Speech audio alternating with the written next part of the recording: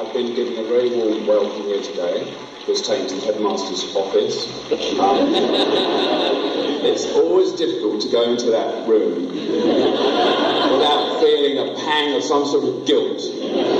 That what have you done wrong, you know, that thing. Memories came flooding back to Mick Jagger as he returned to where he grew up. It's kind of really weird. And you kind of go, and that's where this guy hit me, and that's why I punched this other guy up. It's all these kind of things.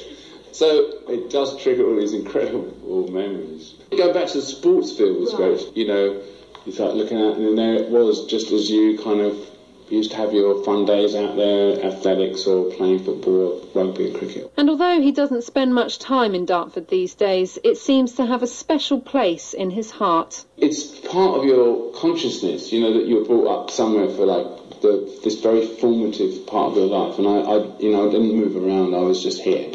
So it sort of helps to create you in a lot of ways. And Dartford's a really odd place, and I was driving in, it's so kind of suburban and urban, but then from the playing field you can see the countryside. As well as taking a trip down memory lane, Sir Mick toured the centre named after him and watched a short performance by Dartford Grammar and local primary pupils.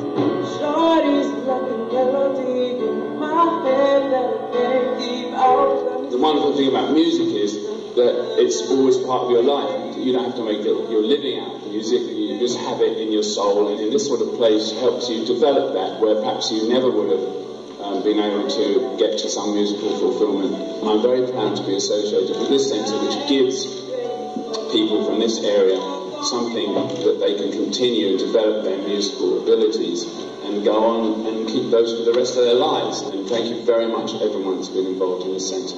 Mick also saw the Dartford Cricket Club in action during his visit, and on coming back to his hometown he's run into familiar faces as well as some unfamiliar ones. I met a second cousin of mine that I never met before, but you get the feeling when you come here that you're related to half Dartford, because this other lady just showed me this picture of me at some wedding. Her mother got married and now I'm standing in front with my grammar school uniform on.